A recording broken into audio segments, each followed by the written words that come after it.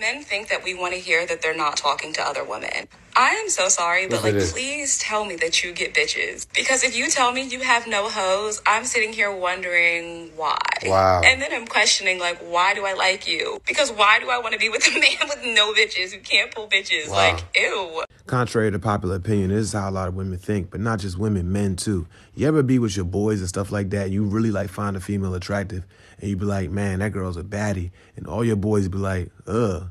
It literally changes your whole mindset about that female. She could literally be fine to you. She could literally be like a dime to you.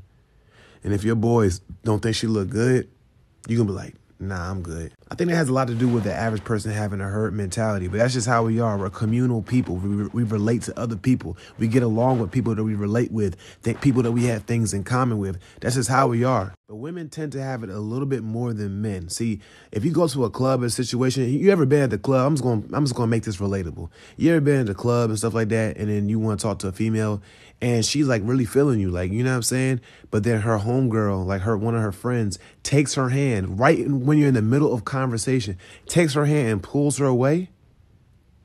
That doesn't happen with dudes.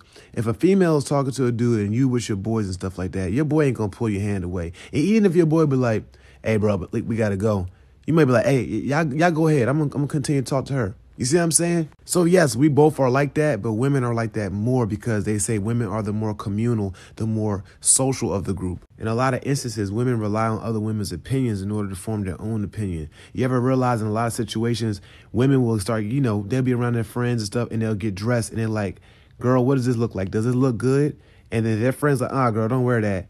Her whole opinion on what she was wearing, even though she thought she looked good, will change based on her friends saying, hey, girl, no, girl, don't do that.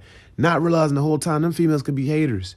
She could be the one that's putting on the clothes could be the prettiest one out of the bunch, but she could be prettier than all her friends. But since her friends said don't wear that, she thinks that means, oh, it doesn't look good. And literally it will change how she feels about it. And you may not want to admit this, but a lot of females got mad at her for saying that. But they was really getting mad at her for admitting the truth. She's one of the few bold females that actually admit the truth. Female, that's why, bro, that's why most females always want to get the cream of the crop type of men. And there's nothing wrong with that. You see that all throughout the animal kingdom. You do. It could be 5 males. It could be 5 females. Only one of them dudes, the alpha out of all those males, is the one that gets the privilege and benefit of mating with all of the female animals. It's competitive out here. You know what I'm saying? You can't get mad that females are like that. That's just how it is. You can either cry about it or you can become the best version of yourself. But if you don't do anything about it, you are going to be a virgin.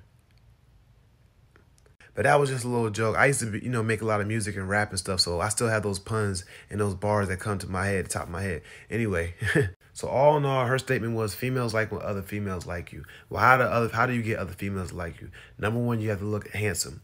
You know what I'm saying? If you're not really that handsome, then you got to have money. If you don't have a lot of money, then you got to have status. One of those 3 things. Or you got to be extremely good at something. Really funny, really cool, really something that stands out. So even if you don't get girls, as long as they think you get girls because you have something that stands out, she gonna like you just because she think you get girls because you have some amazing talent or you have something that stands out, that stands out above and beyond everybody else. But you got to have something. I actually heard a female say that. She was like, I don't care what you do, at least, but be great at something. You see what I'm saying? Because women also, too, are thinking about their lineage. They thinking about, if I mate with this guy, if I have a child with this guy, is he going to be a cornball? Women don't want that. They want men who have the best of the best genes. Whether they be ambitious, whether they be a musician, whether they be funny, whether they be strong, super handsome, something that's great. Something that's great. You dig what I'm saying? So be the best version of yourself. Everybody has a gift that God has given them. Gift or gifts. Some people have multiple gifts that God wants us to use in this world to bless other people and serve other people.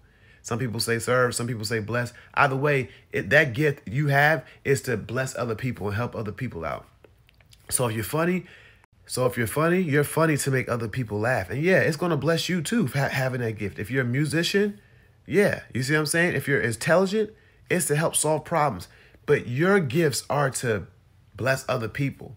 And I feel like, for some reason, I feel like women are attracted to men who have these types of gifts. I mean, who men who are great at something.